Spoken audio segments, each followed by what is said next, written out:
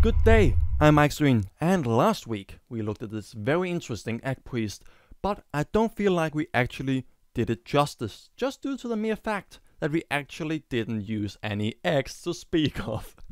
So I find that to actually be enough of an excuse to actually do one more week of just trying this wonderful and interesting deck out.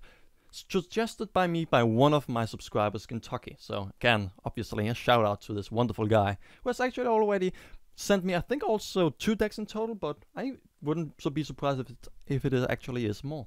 So now though, since we actually have a second attempt at this, I find it to be a great thing if we actually could just do the one change that I actually was proposing throughout the rest of the last week. So let's remove the Thought Steal and add the Vol'Jin.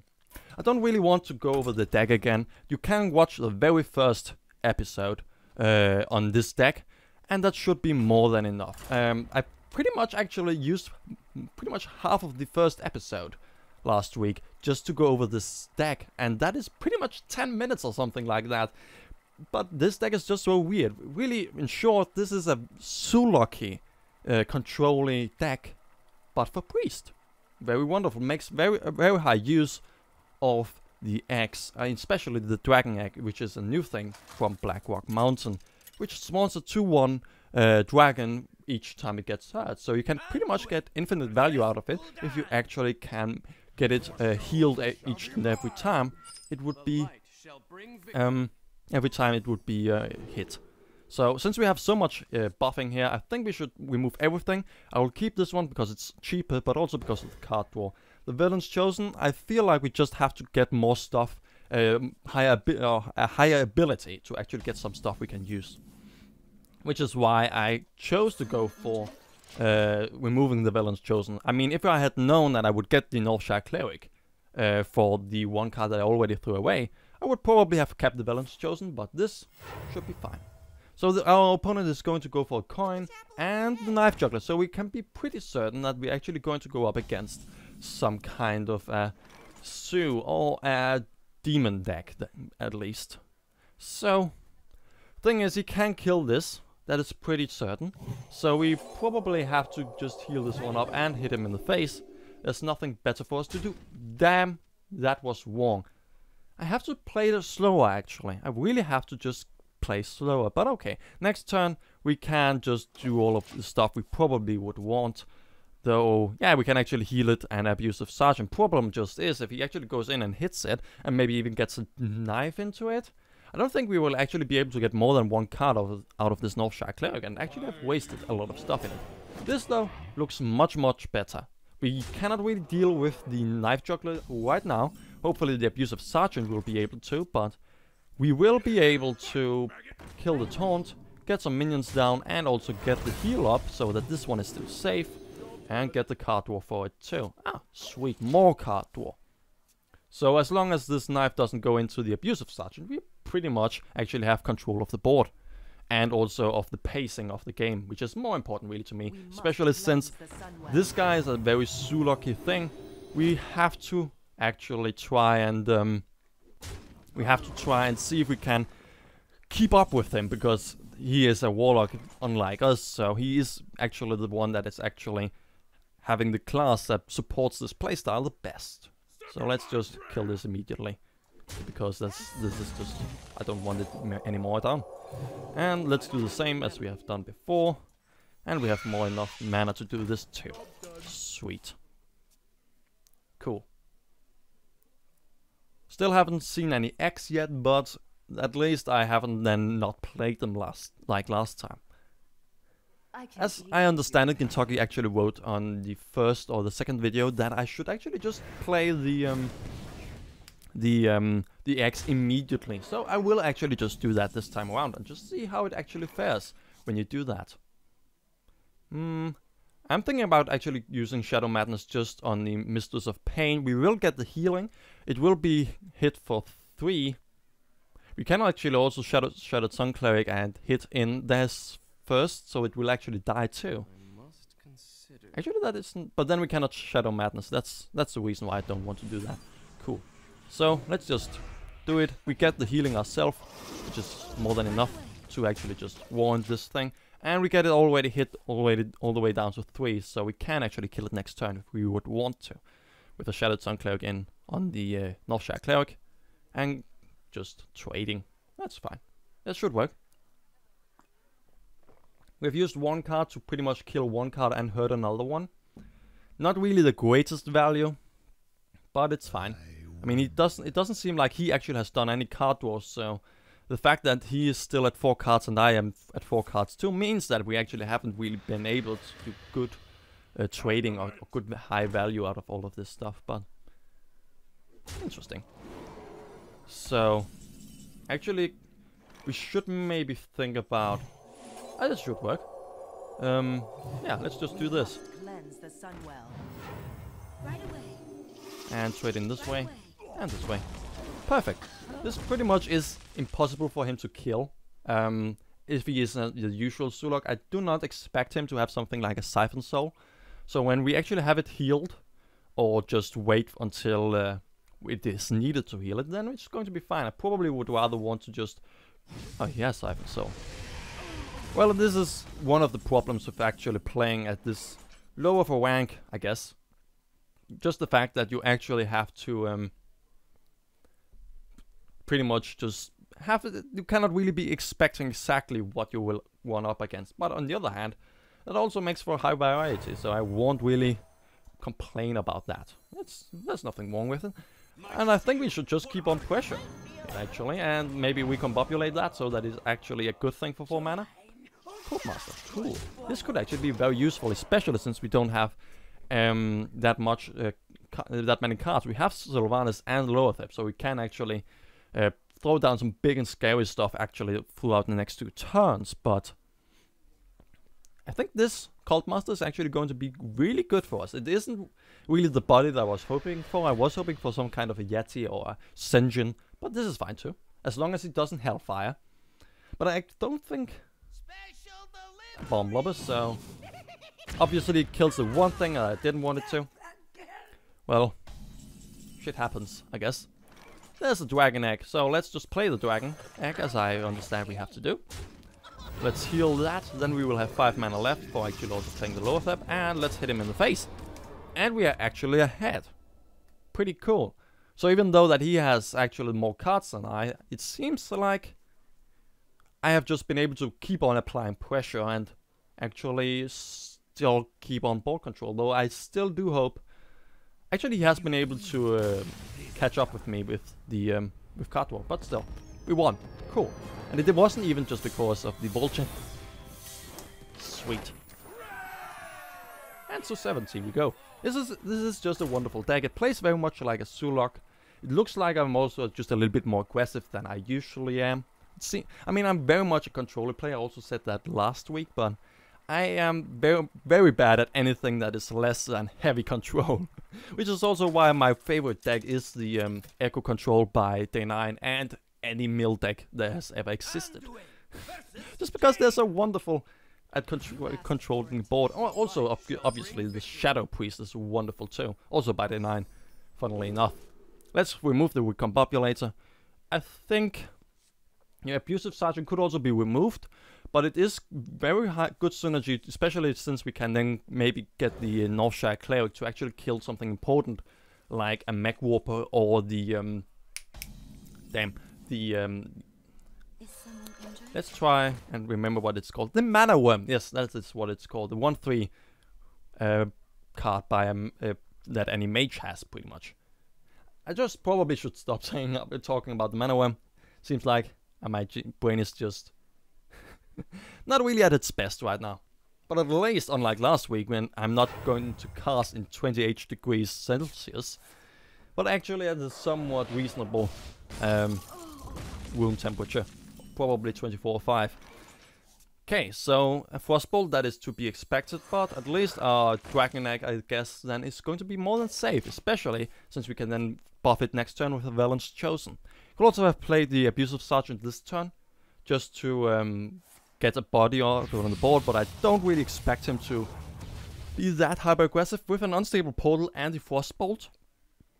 It looks to me, it could easily be a Mech Warp, Mech Mage with a pretty awful hand, but I would more expect it actually to just be a Tempo Mage. Or some semblance of that. Maybe it's some kind of a cross between them. When we looked at the Tempo Mages some weeks ago, there was one with a lot of mech in it, or some mech in it actually. So it could also just be that. It's hard to tell. I would probably lean over to the Tempo thing.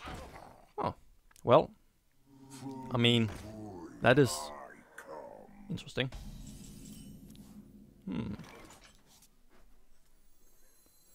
Well, isn't this fine? I mean, it will... Yeah, we can just heal it up then, and we will get a minion for it. He doesn't have any demons in hand, obviously, so we can just end our turn with that, have a lot of stuff on the board, can pretty much trade for this. He will have to use a Fireball and a Dragon Egg, which is a 4 mana 1 card for a 4 mana 2 card, so that's actually valuable for him, but... I don't think I don't think we're actually going to see that. It just looks like he's actually a very interesting deck with a lot of spell damage. I mean, I like it, but it's weird. But we should probably kill them all, because if not, we are probably going to lose everything we have, so... Let's just heal it up again, so that it's at least out of Frostbolt range in that way that you also have to use the Fire Blast.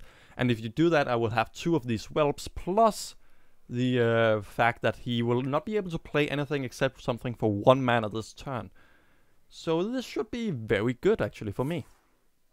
Arcane Intellect, very good this turn, and for my tempo, just due to the fact that he cannot really do much except just playing this one little thing, but we can just go in, heal again, and everything we would want. Actually just go for Velen's Chosen on it, so that it is much safer. And spawn some more dragons.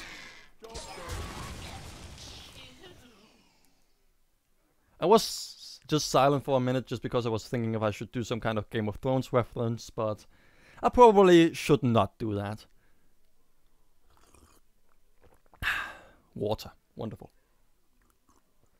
I mean, I have nothing else really to do while I'm just waiting for him to actually do a play. So I'm just going to sip some water so that I don't die of thirst while casting. So, Shadow of Death on that is pretty obvious. I mean, we can actually not kill it, so that is the only way for us to actually kill it. So, let's heal that and play this one. Cool. And let's just go in. Just heal it so that we can be completely certain that it's impossible to kill for a mage, except if he silences it. But then we will get a silence on a 1 mana, on 3 cards really. So a silence on 3 cards, plus it has been able to kill 2 or 3 other cards, so that's wonderful, really. Could be a Flame Strike still. Yes, it could still be a Flame Strike. He has 6 mana in hand, 6 mana, and this would cost it 1 less, so 1 from 7 is 6. But it seems like an Arcane Missile's killing pretty much everything that we would hope it not to kill, but it's fine. But it very much also shows this tempo thing that I was talking about. All of these cards, except for some of these spell damage things, are very much the things that you are going to see in a tempo deck, so... This seems like a tempo deck with some cool spell damage in it. I like it. More spell damage. Huh. Interesting. Wouldn't have expected that. Okay, so the thing is, I'm pretty certain that the Mana Worm, if I use the Shadow Madness, is actually going to be triggered. And get 1 extra damage from that. So it should be able to kill the Sorcerer's Apprentice. Then I should be able to go in. Yeah, this should work. I'm pretty certain that is how the rules work. It doesn't. Of course it doesn't. Why should it? Well, I mean, now we have nothing else to do. This was our guarantee for not being Flame Strike, but I guess we have just to do this. And the Northshire Cleric. There we go. Heal, get a card, get a lot of minions. Wonderful. Damn. Why do I keep on playing so fast? We couldn't... This Power Shield would have been able to rescue the Northshire Cleric from a Flame Strike. So, if we get a Flame Strike now, this loss of the Northshire Cleric is pretty much my problem, but it doesn't seem... It could be still a Blizzard. Oh, or Flame Strike. There we go. Well, then actually the North Shark cleric would still have been dead, but okay. Oh well. At least we still have something left. Let's kill it this way around, and actually let's heal it even further against another Flame Strike. And give it Taunt. That sounds great too. I should also have played the Haunted Creeper. I'm playing too fast. Oh well. At least I can see my my misplays, so that is one good thing. But I should actually have played this Haunted Creeper first, of course, so I could get the +1/+1 from the Defender of Argus. So just that we can get better value out of this thing. But okay, at least it still is making sure that we're not going to be Flame Striked again. Somewhat.